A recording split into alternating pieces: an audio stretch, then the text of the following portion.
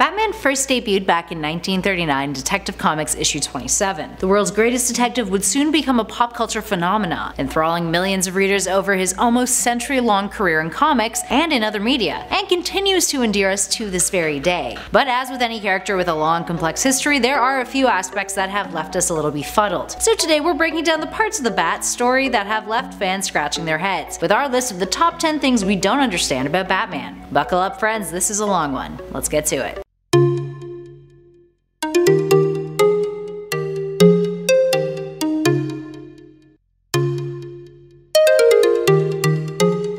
Starting us off in at number 10, the Batcave trophies. Have you ever wondered why Batman has so many strange objects in the Batcave? He's got a T-Rex statue, a giant penny, and an oversized Joker card. There is a ton of memorabilia decorating his headquarters. Now these objects are from Batman's earlier adventures in the comics, many pulled from the stories penned by Dick Sprang. The T-Rex itself is from Batman Chronicles issue 8, where the Cape Crusader duked it out with a mechanical T-Rex in a theme park. Alfred had suggested that he keep it as a trophy in the Batcave to remind him of his successes. So he did. That giant penny, well, it's often believed to be a reference to Two-Face, but that is incorrect. It's actually from a comical villain called the Penny Plunderer, although the New 52 changed this to be a piece of art that Lucius Fox used to help Batman take on the Riddler. And that giant Joker card? It's from a time that Batman defeated the Joker at one of his lairs, where the Clown Prince of Crime used oversized models of casino games to screw with Bruce. Batman also took home a pair of giant dice from that encounter in Batman issue 44 from 1947. Up next, number 9, all of the Robins. There have been a whole lot of Robins over the years. Who is who?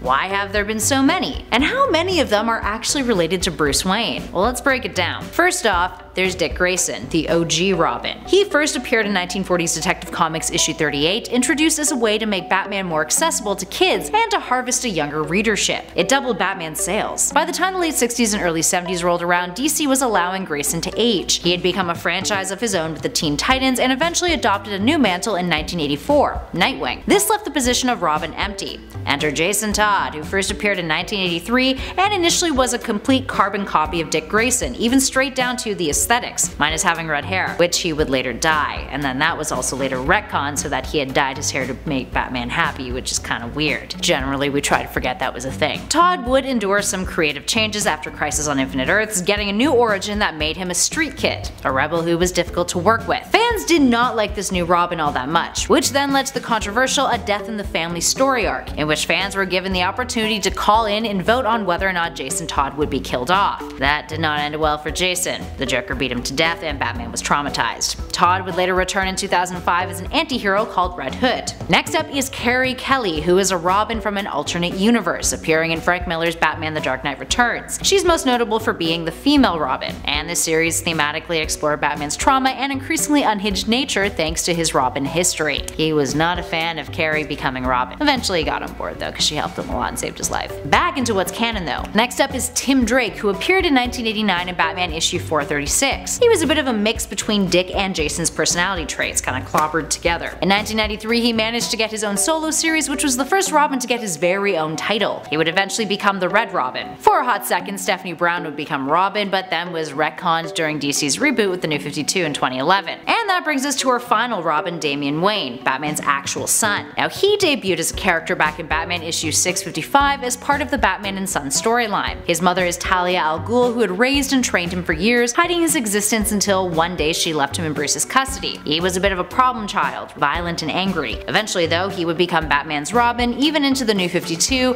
but did get killed off in Batman Incorporated, although he was then revived 2014's Robin Rises. Lots of retcons. He's also the one who is pals with Superman's son and the Robin who loved Batcow, so there you have it, friends. In at 8, Batman vs Superman. Oh joy, this film. Calling it a film seems like that's too much artistic merit though, to be honest with you guys. This recent cinematic portrayal of Batman left a lot of fans scratching their heads. Batman vs Superman Dawn of Justice was not a good movie. It's true, get over it. If you're of the same opinion as we are though, no, this number is not going to explain why the film got made or many of the other perplexing offensive studio-based questions that may be running through your mind. This number aims to explain the confusing nightmare scene in the movie, which is arguably the most baffling sequence in the entire thing, and that is saying a lot. Batman is in the Batcave checking out some files that he stole from Lex Luthor that he's hoping will help him figure out where to get his mitts on kryptonite. He discovers files for other superpowered individuals in the process. All of a sudden, there's a hard cut to Batman wearing a trench coat in the desert. He starts looking around for kryptonite, but is set up and a bomb goes off. Then some soldiers show up wearing Superman's insignia on their chest, and some weird flying creatures show up taking out Batman's allies. Next thing we know, he's in a dungeon tied up. Superman appears, murders his allies, and then blames Batman for taking Lois away from him. He then punches a hole right into his chest. We cut back to Batman at his computer in the Batcave, and then some weird dude surrounded by light shows up in a portal telling him that he's too early, that Bruce is right about him, and that Bruce needs to save Lois Lane. Bruce then wakes up in front of his computer. This is all apparently a vision presented to Bruce by the Flash, who was the dude in the light portal, and the whole too early bit is the Flash showing up too early thanks to him arriving due to time travel. This is supposed to be some sort of vision from an alternate version of the Flash, warning him that Superman will become evil if Lois Lane dies. Moving on. In at number 7, the plot armor. When it comes to superhero versus debates, Batman generally manages to come out on top in most cases. This is thanks to the fact that, if he's given enough time to prepare, he can arguably take down anyone or anything. Case in point, JLA Tower of Babel. Batman's files on his Justice League counterparts are stolen by Ra's al Ghul, revealing that he had a backup plan to take down all of his superpowered peers and allies in a worst case scenario situation, which was kind of seen as a big betrayal on his part. Anywho, over the years, Batman notoriously defeats characters he really should have no business in defeating. This, my friends, is called plot armor, a term that refers to a character's unusual or unlikely ability to survive infinite amounts of damage or terrible circumstances,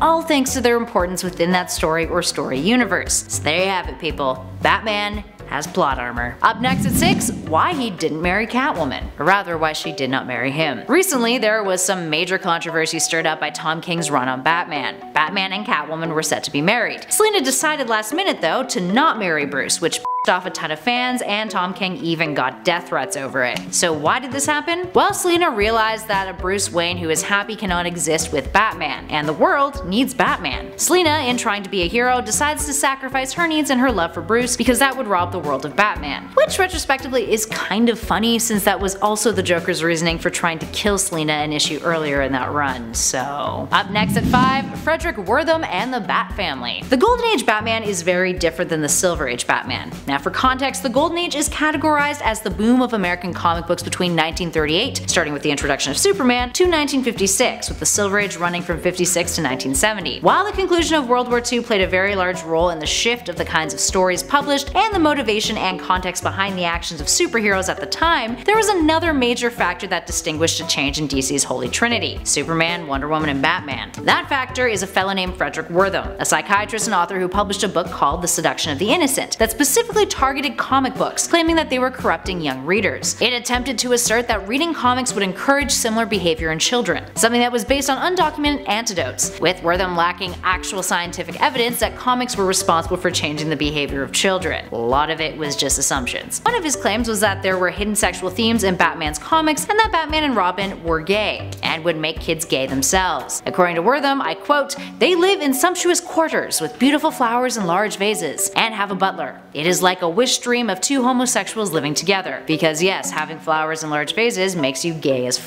To be fair, the two of them did share a bed together, and there was actually a lot of really queer subtext, but hey. A Senate hearing occurred in 1953 and led to the Comics Code Authority, a mass censorship of comics that ended some publications altogether, like EC Comics, who survived only via Mad Magazine. This is where the Bat Family originates from. It's from a desire to make Batman look more family-friendly and appealing, and to give him straight love interests like Batwoman in order to combat against the homosexuality claims. Because this was the 50s, it was not a progressive time. If only Wortham could see Batwoman now, he'd be rolling in his grave. And at number 4, the Silver Age and all that camp. That actually leads us to our next point, talking about Batman and the Silver Age. One of the biggest confusions about the Caped Crusader is why he was so darn campy in the 50s and the 60s. The Comics Code Authority obviously had a lot to do with it, but DC also has a history of shifting his personality and methods to better sell to their audiences. A year after his initial debut, by the time Detective Comics issue 38 rolled around in 1940, the publisher had completely removed the use of extreme violence and firearms in Batman's narratives, establishing his code of honor in a more rudimentary form. He would never kill fail again. Robin was also introduced, which majorly boosted Batman's sales. Now after the Comics Code, DC built a whole Batman family, as we mentioned, which included Bat-Hound and the impish Bat-Mite, and many of his rogues gallery were discarded or just flat out neutered, becoming vanilla versions of themselves for years. Eventually though, after Julius Schwartz became the editor of Batman comics at DC, some of the more campy sci-fi silly concepts that plagued Batman's titles were exorcised. The Bat family minus Robin were ditched, and Robin was franchised out to become the leader of the Teen Titans. But despite this campy nature, the era was incredibly important for comic books and superheroes becoming integrated parts of pop culture and mass media. Arguably, the 60s Adam West Batman TV series introduced brand new audiences to Batman and superheroes, and thus began a trend that has only increased in fever in our current times. When the show premiered in 1966, it was a national phenomenon. It kept Batman afloat when his comic sales were dipping into questionable territory, and allowed for members of his rogues gallery to be reintroduced. He assumed the spotlight of World's Finest, the Justice League comics, and the Brave and the Bold. He may have lacked the dark personality traits and outlook that we know and love now, but this campy version was crucial in establishing a future for the Dark Knight and other comic book heroes. Up next at 3, why yellow? Here's a fun one. Why does Batman's insignia have that yellow oval around it? Now remember how we mentioned in our last number that Julius Schwartz came in and modernized Batman towards the end of the Silver Age? This happened in 1964 and is something referred to as the New Look era. Adding that yellow was a way of updating Batman's appearance, with Carmine Infantino updating the look. But it did get an in-world justification too, years later though, in Darwin Cook's DC The New Frontier. Now according to Batman, the change was due to him not wanting to scare children, which is actually kind of hilarious when you think about the reasons why Batman underwent all of those changes between the Golden Age and the Silver Ages to begin with. It also has a practical purpose too.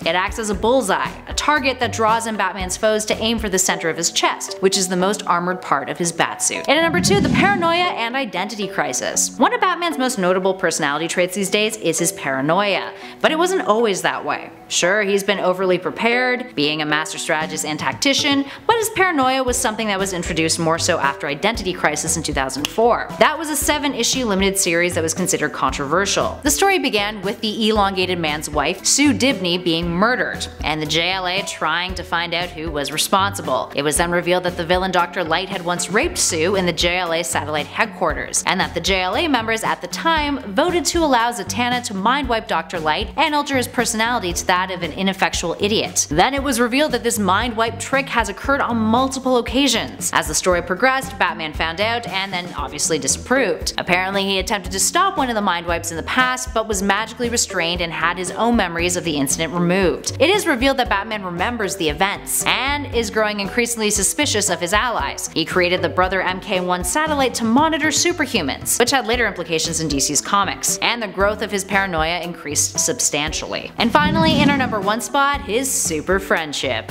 Speaking of the Justice League, let's take a look at Batman and his relationship with DC's other iconic flagship hero, Superman. Over the years, the two have been depicted as best pals, yet they're constantly finding themselves fighting against one another. Why? Well, the two initially debuted within a year of one another, with Superman arriving in Action Comics 1 in 1938. The first time the two appeared together in the same story was during a brief cameo in All-Star Comics issue 7, alongside Jay Garrick's Flash, raising money for a war charity for orphans. You could technically argue that this was the first time they met. That is actually one of the biggest question marks concerning their friendship. When did they actually first meet? It's a thing that's been retconned multiple times thanks to how many times DC has retconned what's canon. Anywho, in 1941 the two of them shared the cover of World's Finest Comics, but did not interact in the stories within that issue. We wouldn't get a Batman-Superman interaction until 1952 in Superman issue 76. And 2 years later, thanks to World's Finest being consolidated, Bruce and Clark actually started teaming up on the regular. But back to issue 76 of Superman. This was claimed to be their first official meeting in a story titled The Mightiest Team on Earth, with the two of them coincidentally being on the same cruise ship when a diamond thief stirred up some trouble. They also coincidentally shared a cabin and secretly tried to change into their costumes without the other one knowing. You can imagine how well that went. For decades the two would remain friends, allies, seeing each other as opposites, but with the same good intentions. Of course, this came to an end thanks to Frank Miller and The Dark Knight Returns, which drastically changed the way Batman narratives were written and perceived. perceived. It featured an aged Batman fighting against Superman in a dystopian future, the latter hero being the only remaining legally sanctioned metahuman who served President Reagan as a lackey. That would forever alter their dynamic in the comics, with DC writers for years pitting the two against one another, expanding what their friendship entailed of and exploring what exactly it took for DC's two most powerful forces to turn on one another. Alright, there we have it, friends.